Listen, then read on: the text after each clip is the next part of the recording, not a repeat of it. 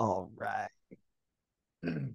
Welcome to episode 3 of Corn Fed with a side of Cajun sauce. I'm your host, the Corn Fed part of the podcast, Joel Lincoln, based here in Charlotte, North Carolina, part of Game Shots Basketball, Charlotte Skills Factory, and the Queen City Ballers, doing a lot of training with individuals of all ages. And the co-host of the podcast, the Cajun Sauce, Tony Sterling, is back here for another week. He is enjoying his first week of summer. Tony, how are you feeling? Doing good. Doing real good, man. How you? If I was any better, I'd be in summer, but we're feeling good. Busy few weeks. It's state testing time, so we're getting into that. I'm not saying we're on autopilot. We're coming in and, we're playing the hits, and as far as PE goes, if we're not having fun, we're switching up the activity. How you doing? Keep it moving. So, speaking of summer, and one thing today's podcast is going to be is about some goals and taking for your player development specifically in the off season individually to the next level. So, Tony, before we started this, we were talking about you had high school practice this week, things like that. So from a coach's perspective, how do you guys view June? Because you're going to play around 20, 25 games, practice, probably 4 days a week, 5 days a week? Yeah, we kind of cut that in half this summer. Instead of playing that many games, we done probably play like 12 to 14 or whatever, going to a couple team camps or whatever. But we'll practice, in the morning and get some weightlifting in after practice and stuff like that. So this week we practice Monday and today or whatever from 9 a.m. to 11 a.m. Then for an hour, our guys went to the weight room and lift, for about an hour or whatever. They've been working on core strength, um, stuff like that. Main thing that we want for our guys is be consistent, being at practice every day. That might sound simple or whatever, but the kids during school time, you are already at school or whatever. So that was always a normal routine for themselves. So now, during the summer, they got to have a routine for themselves to wake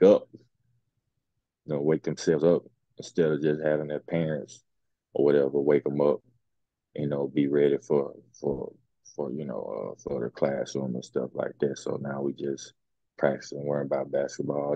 We kind of run into and not really issues or whatever. Like for example, getting as far as like them getting to practice, we might have to pick them up, or someone might have like driver's ed.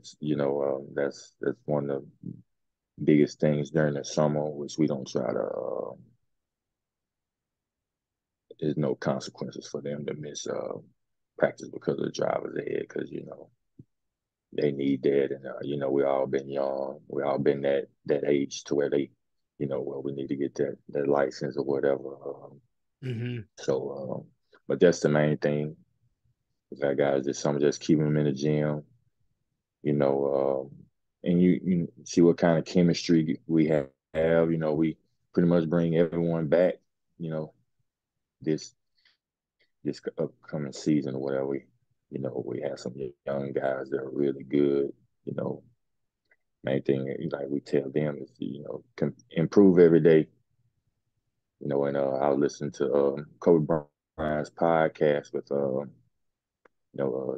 Steven Jackson and Matt Barnes, and one thing he was saying, the kids are in the gym these days, but they're working with trainers. How about you just get them in the gym, play pickup, let them develop their own creativity or whatever. And I kind of see that or Yeah, whatever. And I've been working 1000%. out some.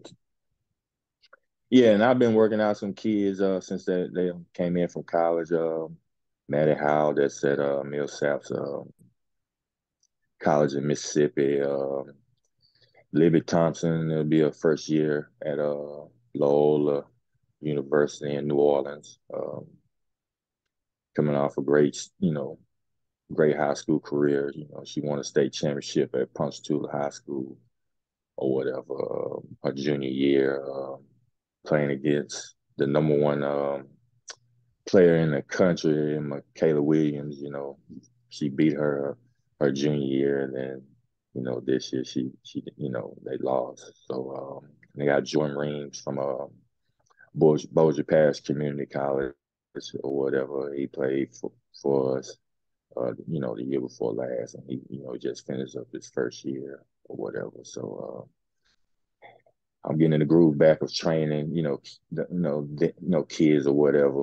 So, but in the end of the day, like I tell them, they, try to go somewhere where y'all can play pickup against somebody. Like I tell Libby and Maddie, try to see if y'all can find a pickup game where y'all playing, that y'all playing against guys or whatever, trying to keep your endurance and stuff like that. It don't have to be every day or whatever. So pretty Yeah, I good, think pretty in the good. off season, I'm on the same accord as you in terms of off season. If you're the best player in the gym, you got to go find you a different gym, by any means. And I think, yeah, for the ladies, whether it's playing with guys, whether it's playing other high level girls, I think you just got to find that competition in the summer. And depending on where you're at, that can be either pretty easy or can be rather challenging.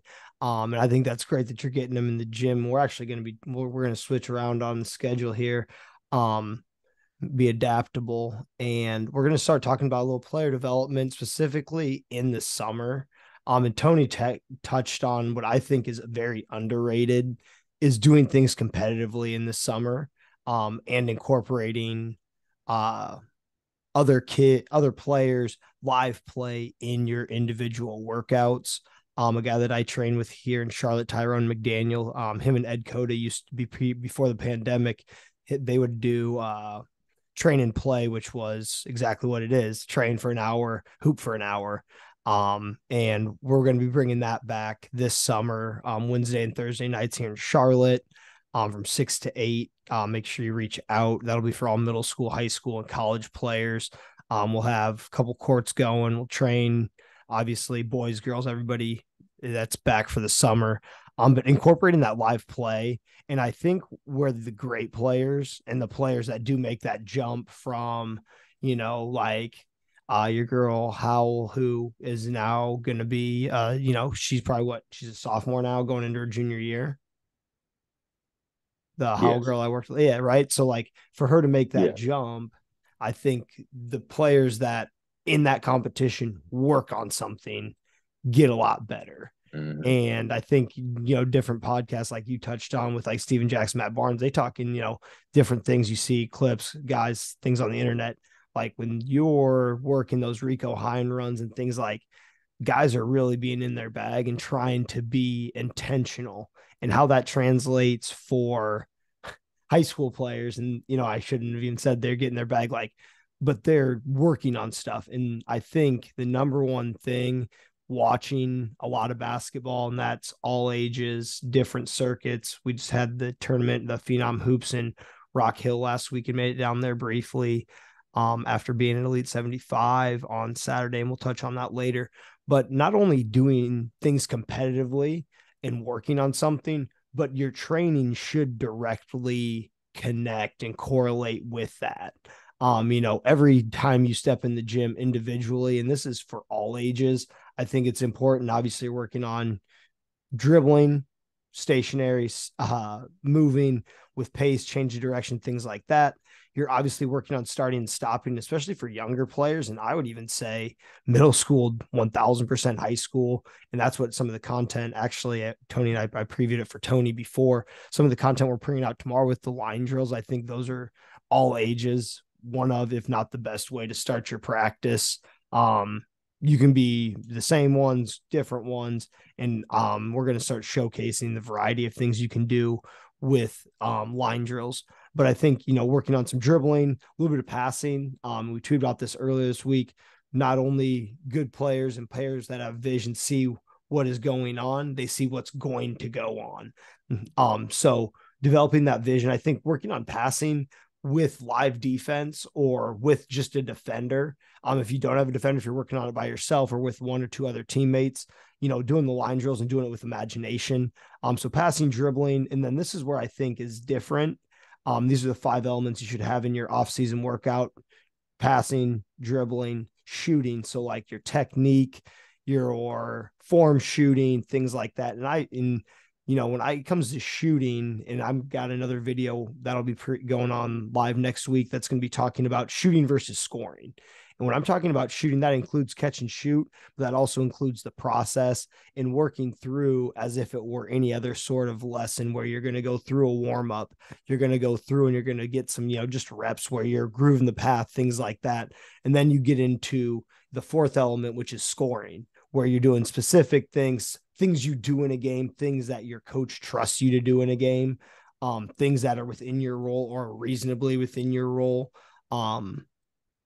Good high school programs usually don't allow 10 or 12 dribbles in a half court. Good high school teams usually pass and cut. Great high school teams pass, cut, change speeds.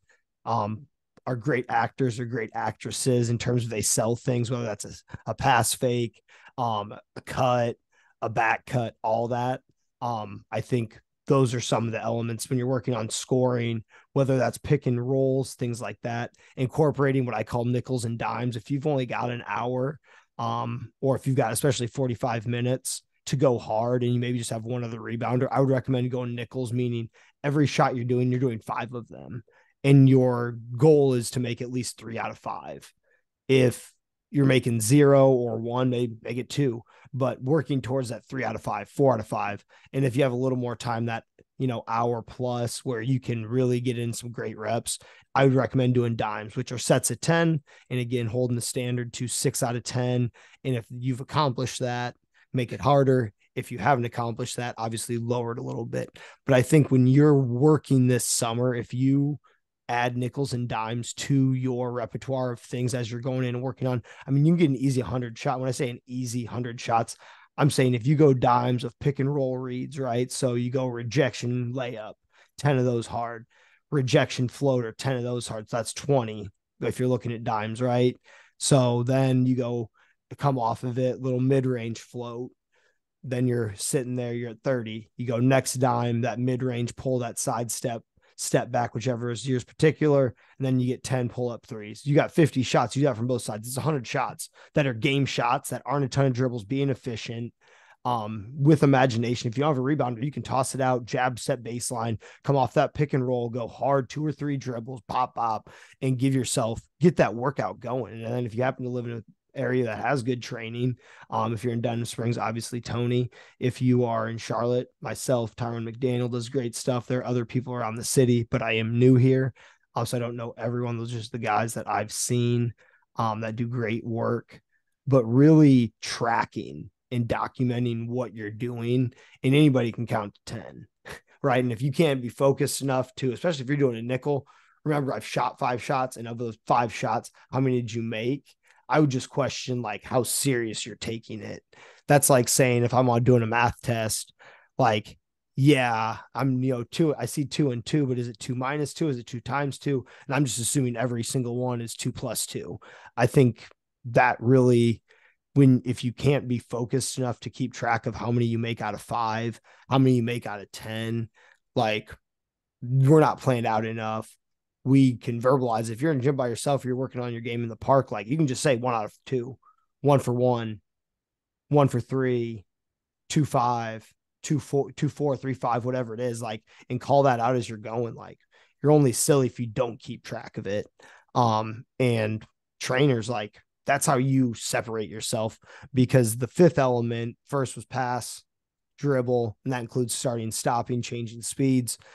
Shooting, which is like your technique, form shooting, a lot of catch and shoot, and adding some competition to that. Number 4 is your scoring, which are game specific shots that you do every single time. And then fifth, which Tone kicked off this conversation with, which is competition, whether that's ones, twos, threes, especially in the offseason. I think 3-on-3 is just underrated, and it really gets your guys conditioned, especially if you're playing with a pace. And if you're in a state that has a shot clock, even if you're not, like having a shot clock where things are going with, and maybe adding a quick little dribble limit, 4 dribbles, like so you're not dribbling the air out of it, things like that, where guys are getting more touches, more space, more possessions, more games. Like 3-on-3 is great for your conditioning. We shouldn't be running lines in the summer unless like somebody's just being a doofus.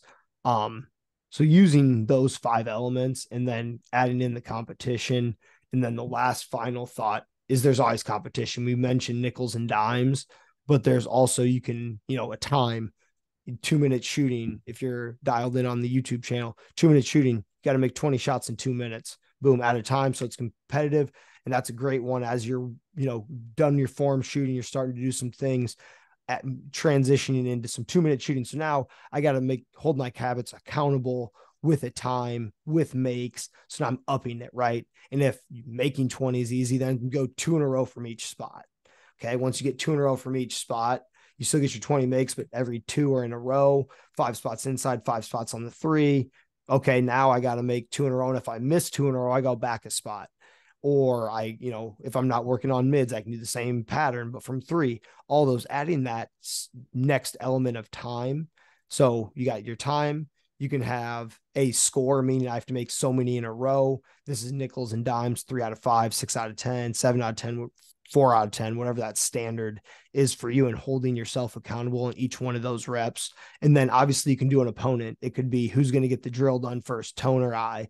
It could be we're playing ones. And with that competition, just to circle back on our final piece here before I let Tony pop back on and interject his wisdom, would be making sure when you are in that competition working on something, and especially youth players, high school players, use your weak hand.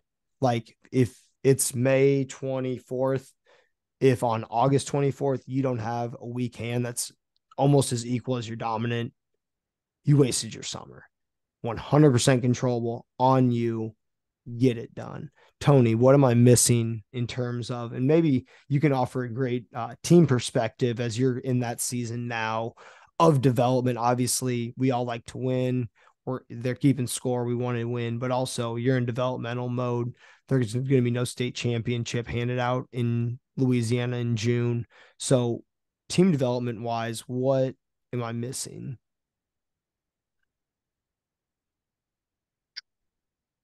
Yeah, you touched on every aspect of how to improve.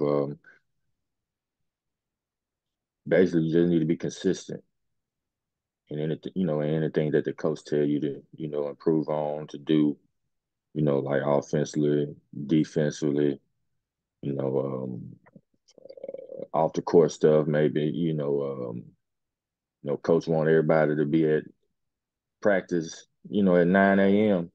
If you have a couple teammates that live around you, maybe you can pick them up, uh, or excuse me, maybe you can remind them the night before. You know, Yep. develop that chemistry team wise. But everything that you touched on was pretty accurate. I mean, it don't have to be in no specific order or anything or whatever, because everybody got different um, learning abilities, different things fundamentally that they need to work on. Mm-hmm. Or can I be a good teammate for the whole month of June? Can I come to practice, early every day? Can I be at the gym before the coach get there? You know, Mm-hmm. stuff like that. So you Yeah. touched Well, on everything. yeah, if you're there, they better be getting there real early because I know you're an early guy. Perfect transition, actually. Speaking of off the court, Tony, we announced, you announced to the people on Sunday the Tony Sterling Basketball Coaches Book Club. Let's go. I know there has been interest. I know we've got some things we can announce, some things we can't announce, secrets, things. But number one, Tony, the people are clamoring. We've been getting Ernie sent a little screenshot. He got the Coach K book. He's fired up. Coach CJ Council committed online, which is huge. How do people sign up for the fastest growing basketball coaches book club, Tony?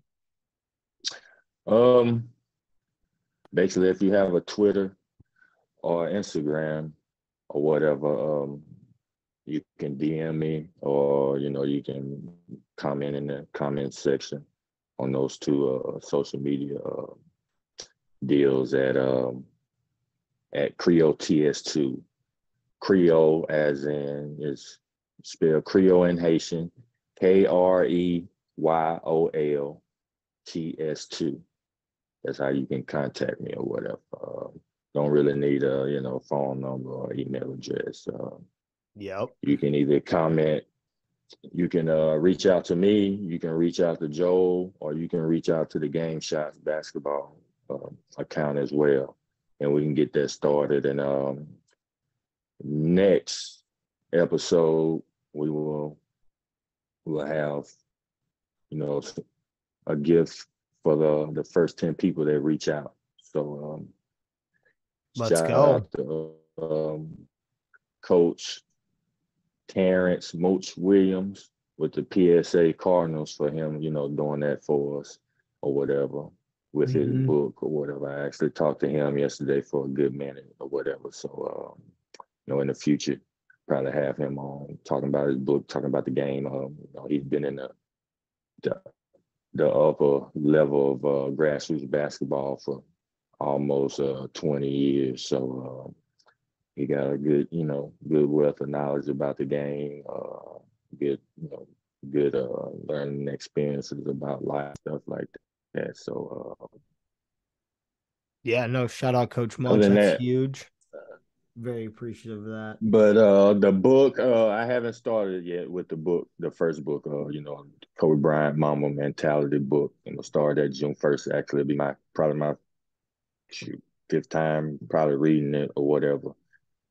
So we'll Mm-hmm. start out with that book June 1st, which y'all seen on social media. The three books for each month.